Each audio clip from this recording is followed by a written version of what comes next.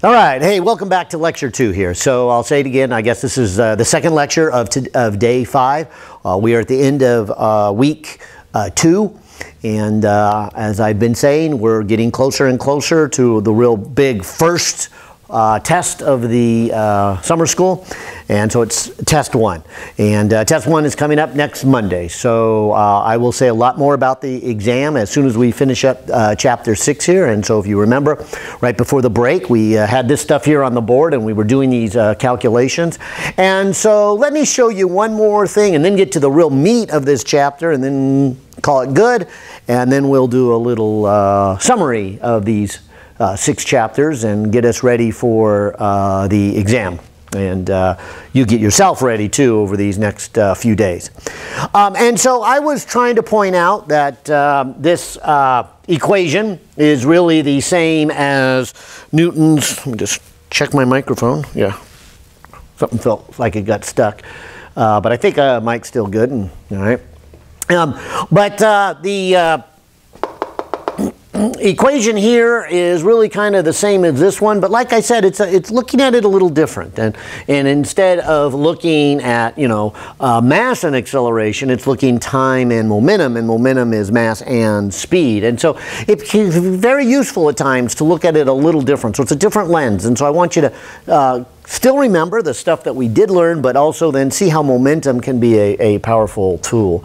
But I think before we get into the real main part of this chapter and how momentum can be powerful, I should show you one more thing. I was showing you about contact time and how catching a baseball or catching a water balloon or the airbags on a car are useful and how they really work. They really work by extending the contact time, and that reduces the force. And so somebody could have the same change in momentum, so same body mass and same speed colliding into a wall, but different contact times would result in a different force, and which would result in a different injury to those that individual in those cars if we're comparing those two vehicles. Well, another one to point out, and I'll just say it again, I did say it, notice that over here in the definition of momentum it says velocity, it doesn't say speed. Because I have a little experiment here that's kind of fun to watch and illustrates here. Inside this container I have 2 spheres, black little rubber bouncy balls, if you will. Maybe I shouldn't call them bouncy balls because we do have one that we call the happy ball and it bounces really well. But the other one is what we call the sad ball. And it doesn't bounce at all. It's kind of just a dead thug. And so here's a question I have for you. If I were to take the happy ball, so here's happy ball in my right hand, and here's sad ball, the thud, in my left hand, and if I were to ask you this question, which one of these two puts a bigger force, or is it the same, on this table when they make the collision? And so if I were to drop them from the same height, therefore they will end up going the same speed. And they are the same mass. In a face-to-face class, I usually pass this out and let students convince themselves that they're the same mass. But there is something different about them, and that is the bounce. And so they're hitting the table. They each have the same mass. They each have the same speed upon impact. But they do have a different speed after the impact. And which one has a bigger force? Is it the one that bounces? Or is it the sad ball, the one that doesn't bounce? And I'll run through some numbers, but I think this little experiment kind of sets it up real nice. If I put a piece of wood at the end of this track, and I, take this sad ball. And I take sad ball, and I'll just drop sad ball, I'll call it 2 centimeters below the top. And sad ball rolls down until it gains a certain speed and then hits the piece of wood. You'll see that there is a force on that piece of wood. It's enough force that you can kind of see it tip. Doesn't quite tip it over, but it's enough force that you might say it nearly tips it over. And so this is sad ball. And so now that you've seen sad ball a few times, let's look at happy ball. And by the motion of that piece of wood down here, maybe we'll be able to tell if the force of happy ball is more or less. And so hopefully you made a prediction there when I gave that question. Let me move about 2 centimeters from the top. Let me roll it, and then notice it knocked it over. And I would say that means it gave it more force. I'll try it again. Here's happy ball. Boom. And it will work that way every time. And so I'm trying to convince you that happy ball is the one that gives a larger impact. And you can see that here in the numbers. Although I must say there is 2 factors. One is the change in momentum and one is the time. But I think the collision of each of those is roughly the same time. What I'm trying to show you, and you can see it best in a number line, if I take 0 and then go 1, 2, 3, 4, 5, 6, 7, 8, 9, 10. And for the sake of argument, let's say that between the mass of this ball and the speed it gains, whether it's happy ball or sad ball, they both have this much momentum before the impact. So I'll call that the start. I'll call that the initial momentum. You see, sad ball starts with 10 and clearly comes to a stop. It just goes thud and doesn't move. And that's, or doesn't ricochet, if you will. And that's what this is. And so the change is 10. But to emphasize that this is a vector, when this one goes down, it had a momentum down, and then after hitting the tabletop, it now has a momentum up. And so if we said going down has a momentum of 10, then when it comes up, and it may not be going the same speed when it comes up, let me just say it has a momentum now of -5. And so the change is 15. So the one that bounces actually has a larger change in momentum. And if you don't think about vectors, if you don't think about direction, you can overlook that. You would say, well, the happy ball clearly still has some momentum afterwards. And if you're just thinking, well, it started at 10 and then reduced down to 5, you would say, oh, it's only a change of 5. But you have to remember its direction. So it started with 10 and then went to -5, and that's a change of 15. And so happy ball has the bigger change. Another way of maybe saying the same thing conceptually is this, that I would say the force that this table has to put on the ball, which of course Newton's third law would say the force the ball puts on the table is the same. We have to put enough force on the ball, in the sad ball, to stop it. But for happy ball, it has to stop it and give it even more force to lift it and push it back up. And so happy ball needs more of a force.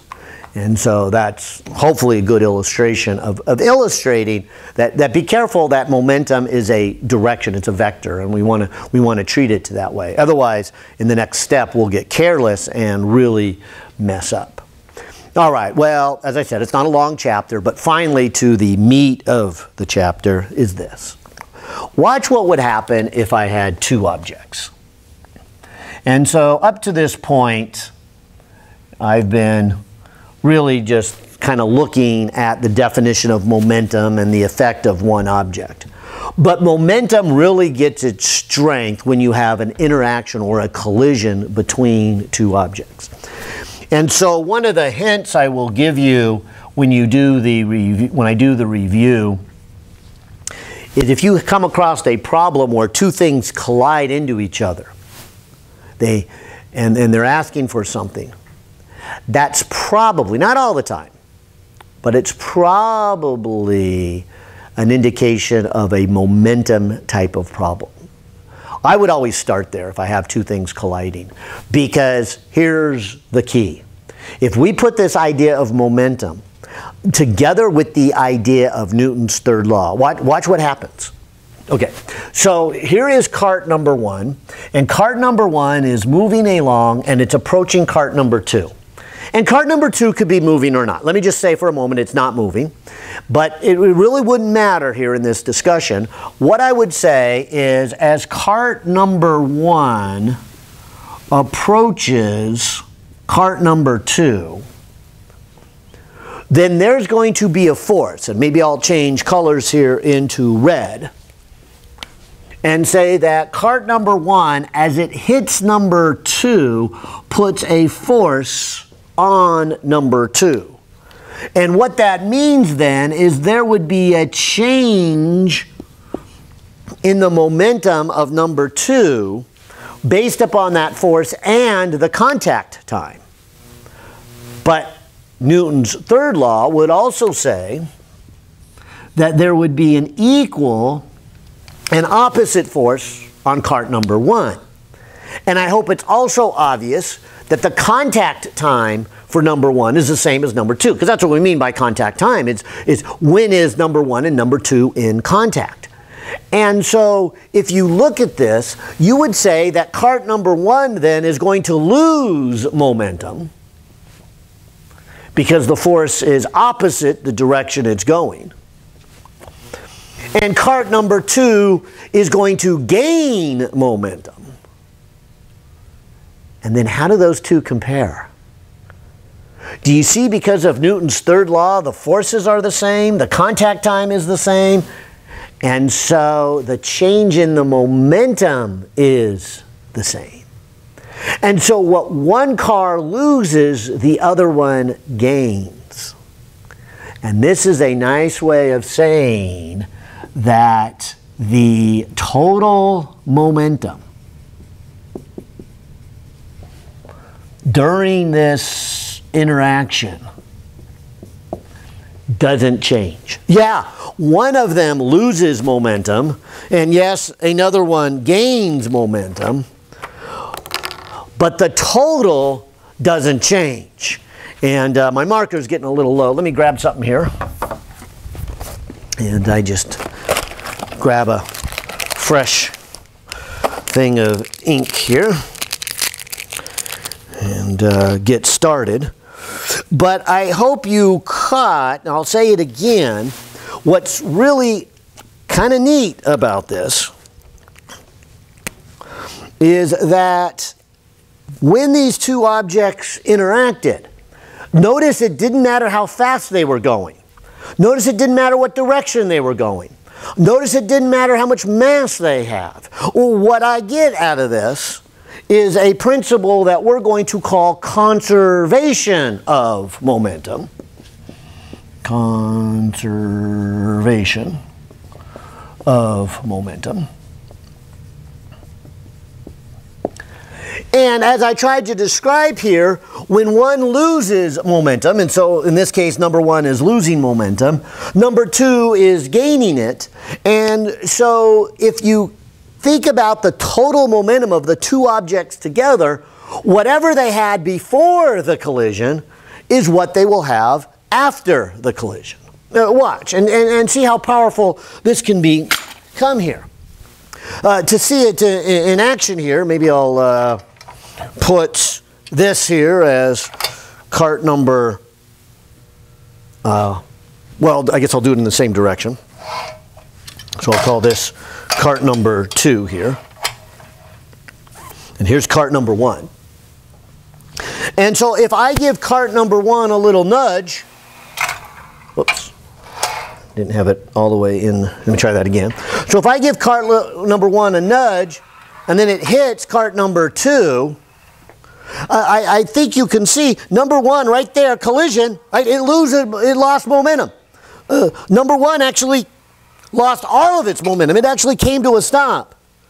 But while it was coming to a stop, do you see how it was pushing number 2? And so number 2 is gaining the momentum. And so what this one loses, this one gains.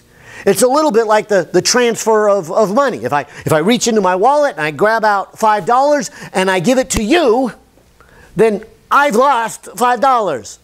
You've gained $5. But the total amount of money that you and I had before I gave it to you is still the same. It's just you have 5 more and I have 5 less. And it's just for the sake of number. I mean, if I had $20 and I gave you 5, I now have 15. But if you had no money and I gave you 5, now you have 5. So before the collision, before we interacted, I had 20 and you had nothing. Our total was 20. But now that I've given you 5, I have 15 and you have 5. We still have 20. And that's why it's called conservation of momentum. And what it's saying here is if you look at how much momentum do the two objects, and that's the key, the two objects. Don't just look at one object. But if you look at the total momentum that the two objects have before the collision, it will be the same as after the collision. Now, that is really the power of this chapter. You will hear me say, as we go along, there are many important principles of physics. But there are some that I might say are more powerful, and all of our conservation ones are. And so in science, we like to look for things that are the same before and after. It's really nice, because if we know what it is before, then whatever we do, it doesn't matter what we do, we know it's going to be the same after. And momentum is such a powerful one, because it doesn't matter how big these carts are. It doesn't matter how fast they're going. It doesn't matter what direction they're going. It doesn't matter what materials they are made out of. It doesn't matter what time of the day you did it. It doesn't matter what color the carts are. None of that matters. All we simply know is this, that under all these crazy conditions, you can give me anything you want. Fast carts, slow carts, big carts, little carts, blue carts, orange carts. It doesn't matter. The momentum before will equal the momentum after. So I like to do this to help me with my calculations, which would result in my predictions. I like to make a little table. And on the left-hand side here, say, okay, how much momentum do I have before the collision? Because I know it's also going to be equal to the momentum after. And so I'll put a little equal sign there. And so here's maybe a simple question, at least I hope it's simple, but it's kind of the easiest one I can do here with momentum, is I have two carts of the same mass. They're each a half a kilogram, as I've mentioned many times before. And let me just give this first one a little push, and I'll just give it a push of about 4 meters per second. So here's a push, 4 meters per second, and then they collide. And my question for you would be, what is the speed of the second cart after the collision? Okay, now let's go to the before. Notice the before. Two carts, equal mass, each a half a kilogram. One of them, the first one, is moving at 4 meters per second. But the second one is stationary. Okay, so that's what we know before. And then they collide. Now, again, if this was a homework problem or a test problem, and I read the problem and said there was a collision between two carts, I'll tell you, that's a key word. You hear that word collision, right there, just go, ooh, collision. This is probably a momentum problem. And make yourself a little table. So in this case, I guess I would come over here. If I wrote it in symbols, I might write it like this. The mass of the first one times the speed of the first one, plus the mass of the second one times the speed of the second one. See, remember, the calculation for momentum is mass times velocity. So what I'm trying to find here is, what is the total momentum of the two objects before the collision? So in my case, the first one has a mass of a half a kilogram. And it has a speed coming into the collision, so this would be after my hand pushed on it. So after my hand pushed on it, it then has a certain amount of speed, and that's the number I was saying, 4 meters per second. And let me emphasize, the conservation of momentum requires you to think about the momentum of both objects. Kind of like that silly example of me starting with $20 and you starting with no money and I give you a 5.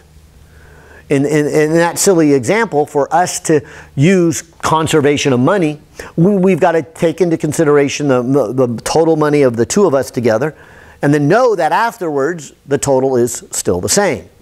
It's just that I've lost some, so I'm down to 15, and you gained some, you're up to 5. But our total is still 20. So we started with 20. I had 20, you had 0. Afterwards, we still have 20. I have 15, you have 5. So I need to put this second one in here, but I'm hoping you'll see right away that it would be a 0 because I mentioned that the second one was stationary. And so if I then do the math here, I would say 1/2 times the 4 is 2, and I have 2 kilogram meters per second. There's the units we talked about before the break for the momentum. And so this is telling me how much total momentum do I have. The two objects together, of course the second one is 0, but the two of them together have a total amount of 2. All right, and I'm trying to say that when they collide, I will have an M1 V1 and an M2 V2. Now, don't confuse this with this over here. This is the stuff before the collision. So these were the speeds and the masses after the collision. So after the collision, I think you can see that the first one has come to a stop. I'll run the experiment again, but in case you didn't see it here, but watch this first one. It has a speed, collides, and stops. And so that has 0 momentum. So basically it took all of its momentum and gave it to that one. And if I was asking you to find what is the speed of number 2 after the collision, then I guess I'd put in the mass of the second cart, 1/2 kilogram, and then I would have V2. And so then down here, I could say V2 is, and bringing this over to here, I would take 1/2 kilogram. Kilograms would cancel, and 2 divided by 1/2 makes 4. And I think I'll just fit it in here. So velocity of the second cart after the collision must have a speed of 4 meters per second. And maybe some of you are going, well, yeah, that's obvious. I could see that. Okay, maybe so. But I will say, some of these collisions, it's not so obvious what the speed is going to be after the collision. I picked the easiest one. I picked one that, you can almost guess because, okay, one stopped and the other one started. And so they're exactly the same weight. So whatever it took to stop the first one is the same that made the second one go. So if the first one stopped by 4, the second one gains by 4. Oh, I get it. That's not a real hard one. But some of these get a little bit harder. Watch this one. What if I switched it up? What if instead I put 2 mass bars on here? And I'll tell you that each mass bar is a 1/2 kilogram. So cart number 2 is now worth 1.5 kilograms. But I'll even do something more. I'm going to turn it around. I'll still leave it stationary. I'll still push the first one with a speed of 4, and I guess I got to go a little bit faster than that. So maybe this is a speed of 4. But by turning it around, the Velcro sticks together, and if I ask this question, what is the speed after the collision? Here's what you would do. And let me emphasize, the fact that I said it was a collision, that there was an interaction, should be a clue word to say, oh, let's use this with momentum. This is really, 1, why the chapter is short, but 2, why it is so powerful. Because I'll say it again, it doesn't matter what I did. It doesn't matter if it was a lot of mass, a little mass, moving left, moving right, stationary. What I know is the momentum before equals the momentum after. And so if you ever have an interaction, this is where momentum becomes really powerful. This is a very, very, very powerful principle of physics called conservation of momentum. Another one we'll see in the next chapter, so that'll be Monday's lecture after the test, will be conservation of energy. I bring that one up because I think most students by this point in their education have come across that one. That one seems to be very common in chemistry and biology and physics and meteorology and almost all the other sciences. And so usually students have heard the principle of conservation of energy. And that too is a really, really powerful one. So we're going to talk about that in the next chapter. But I want to emphasize that's not the only one. We've got a lot of conservational principles that we're going to learn this semester, and this is a big one. This is a powerful one. So if you've never heard of conservation of momentum, know this, that it's very powerful, and it can solve problems like this. It avoids all the details and the complications you can just ignore, like were they big objects, were they small objects, were they going fast, were they going left, were they going right, did it happen on a Tuesday or a Wednesday? None of that really matters. And so doing this problem, I might start off the same way and say M1 V1 equals to M2 V2. And then getting out my calculator, I'll just do the before. This is essentially the same as this side. That is, I have a 1/2 kilogram, or I shouldn't say this side, that same experiment. And I push it so that it has a speed of 4 meters per second, and the second one is stationary. So this is what's going on before the collision, and so I get a number of 2 kilogram meters per second. And so that's how much we have to start with. And of course, what's different about this problem is really the other side of the equation, which I will write as M1 V1 plus M2 V2. And then I will say, okay, the first cart has a mass of a 1/2 kilogram. And I'll call it V for just a second. Maybe I'll call it V final. I'll just avoid V1 because I hope you saw in this little experiment they stuck together. And so there really is no point in calling it V1 and V2 because the other object would be the 1.5 kilograms. And it too would be going with a speed of what I would call V final. And that's, again, what I got by switching it around and saying, look at the Velcro. So then if I add these together, because now these are like terms, this becomes 2 kilograms times the final speed. So then if I divide both sides by the kilogram, I end up with meters per second for the units. That's good. And then if I divide both sides by 2, I get a speed of 1. And so I don't think that's so obvious. Maybe it is to you, but I'll show it again here. But the speed after the collision is quite a bit less, 4 times less than before. This one's going 4, hits, and it's much less. Maybe I'll mix it up yet again. Or what if I had done it the other way around? What if I had the 2 mass bars on the first one that was moving? And it comes along, and I'll give it a nudge, so going 4 again. And now it hits this stationary one that, of course, doesn't have any mass bars on it. Could you tell me the speed after the collision? And so let me say it again. The key step there was the fact that they collided, they interacted. And the principle of conservation of momentum is exactly for that. It is a really, really powerful tool because when 2 things interact, all kinds of different things can happen. They could have different accelerations, they could have different masses, a lot of things can be different about them, but one thing that can't be different is that the momentum before has to equal the momentum after. So, if I write M1 V1 plus M2 V2, in this case, I guess I would start off and say, okay, now I have 1.5 kilograms with a speed of 4 meters per second coming towards a stationary object. And so this is a little different. Let's see. 4 times 1.5 makes 6. So we have 6 units of momentum for this one.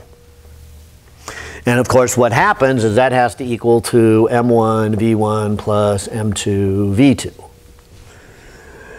And the first one still has a mass of 1.5 kilograms. And the speed of number 1 after the collision, let me again just call it final speed. Because it will have the same speed as number 2. That's what we mean when we say they hook together. They hook together and they're going to be traveling at the same speed. So this would be object number 2, or cart number 2, which is 0.5 kilogram, and it would be going the same speed. So then this would become 2 times the final speed, and I should say 2 kilograms. So if the kilograms cancel off, and then when I take the 2 and divide it by the 6, I get a 3 meters per second, and so there's the final speed. And so again, I don't think that one is quite so obvious what the final speed will be. It does look like it would slow down a little bit, and it doesn't look like it would slow down like the one I showed before over here where it slowed down a lot. I mean, here it slowed down all the way to 1. And so it comes in at a 4, and then the 2 move out together to 1. This one is saying it's coming in at a 4, and it really barely slows down. It does slow down to a 3, but barely. And of course, it kind of makes sense given that it's got so much more mass here. But it just comes along and then hits it. And so that first one really barely slows it down. Well, I've done 3 examples, and I'll do a couple of more. But this is really why, I'll say it again, why it is a powerful and short chapter. Because what I know, no matter what, is that the momentum before equals the momentum after. Now maybe I'll shake it up a little bit.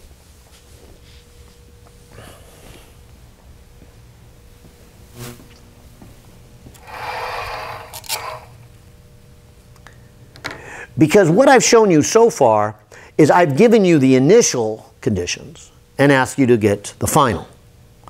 But we could also do that in the reverse.